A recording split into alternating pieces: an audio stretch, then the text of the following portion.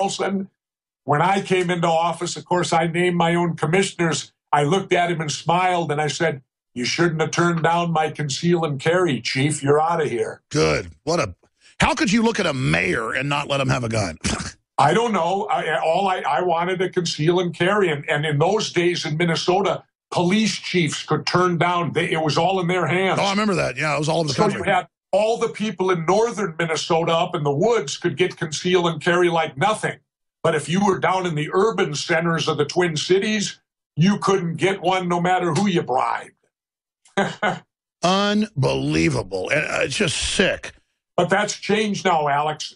It happened with me, and then Governor Pawlenty continued on with it. No, I know you did that. You've been pro-gun. We love it. And we changed it to shall issue if you're, but we made it stringent.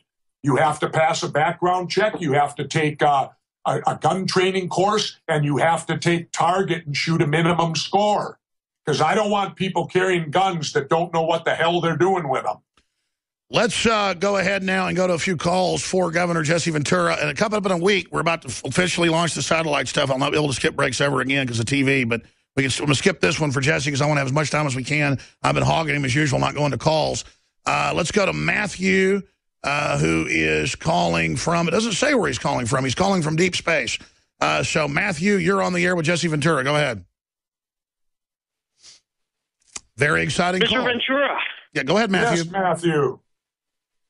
I'm coming from the former Republic of Tennessee. What FEMA region is that? I guess that'd be 6 or 5. Go ahead. I'm calling from FEMA Region 6. Hail to you, Mr. Ventura. I understand you're from the Men's Department of the Navy. I'm from the Men's Department of the Navy. No, I wasn't a Marine. That's what the Marines used to always say. They'd always say, yeah, we're part of the Navy, the Men's Department. I'm not a Marine. I'm a frogman. Always remember the Marines claimed they're first ashore, but UDT's been there before. That's right. Okay, go ahead, caller. Okay, so speaking of how people obfuscate things mathematically, right? I had heard you mention similarities between Horus and Jesus. And one of the big reasons why, this is so important to a lot of people is because there's something called the George Washington retirement plan. No retirement at all. People standing up, doing the right thing, even when they're tired, even when they're 64 years old. So speaking of the mathematical similarities between Jesus and Horus, I'm going to cite a book, Gerald Massey, The Natural Genesis, from 1883. So let's say you've got 200 independent events that Gerald Massey has identified as being similar between Jesus and Horus. That would be 0.5 to the 200th. That comes out 6.22 times 10 to the negative 21. Now, there are 400 prophecies fulfilled with Jesus Christ. Jesus Christ's death was not a victimization thing. It was an achievement. So that was. All right, listen, I'm going to jump here. I'm going to jump because I want to get to other callers. If you believe all that, I'm sorry, but I don't. Well, I'm not getting in a fight with a caller, and I don't screen the calls, so that makes them interesting and wild cards. But I guess he's doing that trying to win me over from my atheist position. Well, I'm not sure quite what he was doing, but my big issue here. Don't get me wrong. I'm not anti-religion. People believe in anything you want. That's part of freedom.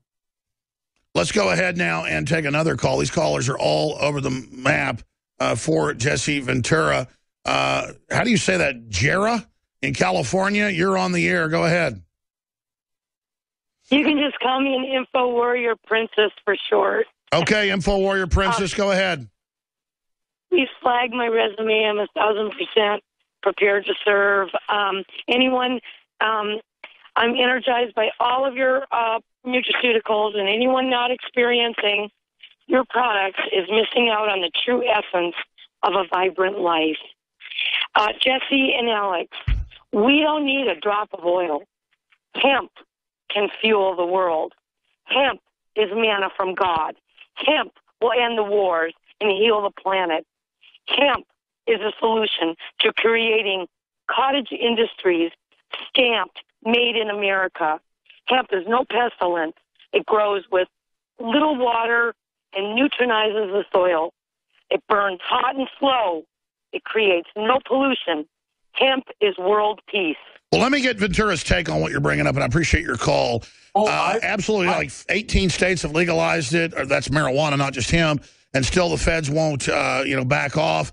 But yeah, the whole story you've talked about that, how they banned hemp so the cotton industry and also polyester could take over. What would you do as president with the drug laws, Jesse? No, it was William Randolph Hearst that got it banned because he owned thousands of acres of timberland. That's right. And he wanted to force us to use the timber to make paper rather than hemp. No, the caller's precisely, I won't quite take it to the limit she did, that it's the savior of the world, but hemp and marijuana is a wonderful product. God made it, if you believe in God, right?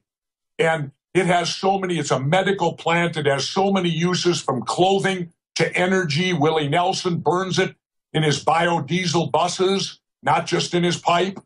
And for us to eradicate it for 75 years is criminal, and it's high time. If you want to become energy independent, then legalize hemp and marijuana through the entire United States of America and get it off. It should be left up to the states anyway. That's what we do with drinking and alcohol. It's left up to the states. Marijuana should be left up to the states also. Well, there's no doubt that alcohol is a lot worse than marijuana, and people do abuse it. What I don't like is people either worship it or they hate it, and it has a lot of benefits. It has some problems when it's abused. Anything does. And it's just, you shouldn't be putting people in prison for marijuana. I mean, that's... No. Well, let me finish with a quote I always like to give, Alex. Marijuana is to rock and roll what beer is to baseball. Absolutely. It certainly is. We've got callers all over the map here. Let's go to Sherry in Texas. Wants to talk to Jesse Ventura. Sherry, go ahead. Oh, thank you, Jesse Ventura. I love when you're the guest. I wouldn't miss it for the world. I have a question. I kind of agree with Bernie Sanders, but it's only because we're not on an equal footing with the rest of Europe. They ban all these psychotropics. And my question is, what do you think? How do we know who's going to be prescribed these drugs? They trigger alcohol consumption, which can lead to this manic behavior. And then what happens if there's a transportation or communication breakdown and they can't get these drugs? That creates the worst reaction of all. And they have as a side effect suicide. So whatever percentage of suicide is the problem, that's the psychotropic drugs, not the guns. Well, sure, the insert says it can make you kill yourself or go psychotic. I appreciate your call. Governor Ventura, what is your view on SSRIs? Well, what's SSRIs, Alex? Serotonin reuptake inhibitors, Prozac.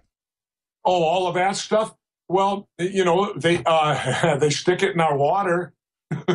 You're right. Fluoride is the base of it. Fluoride's the base of Prozac, and they put it in the water to dumb you down.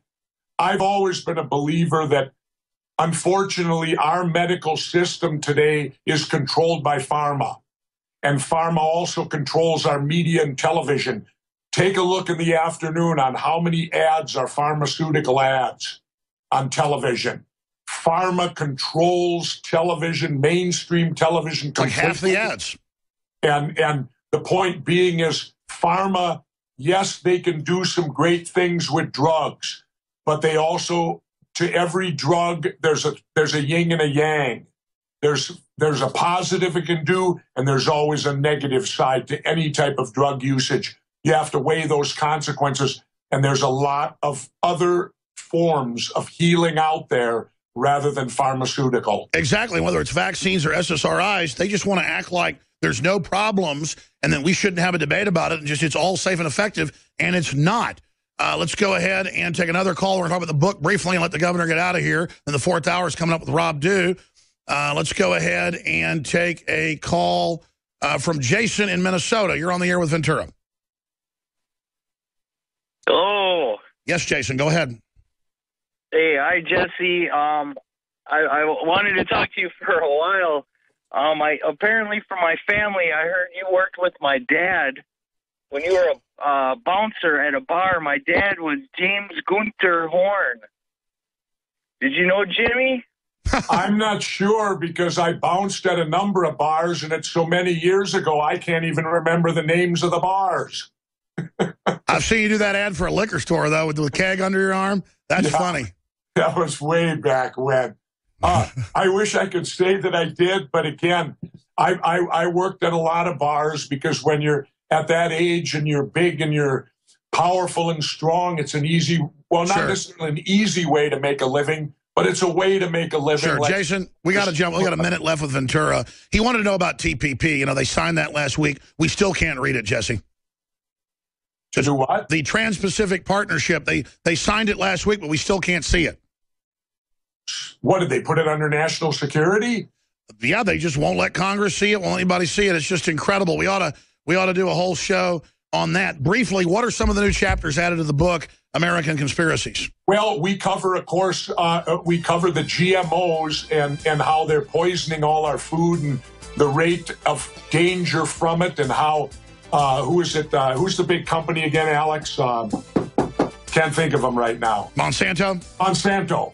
How Monsanto pays off the politicians with donations, and then the politicians name Monsanto people to the FDA. Do you know Monsanto has never been turned down by... No, we're out of time. We'll talk to you soon. Thank you. American Conspiracies available now.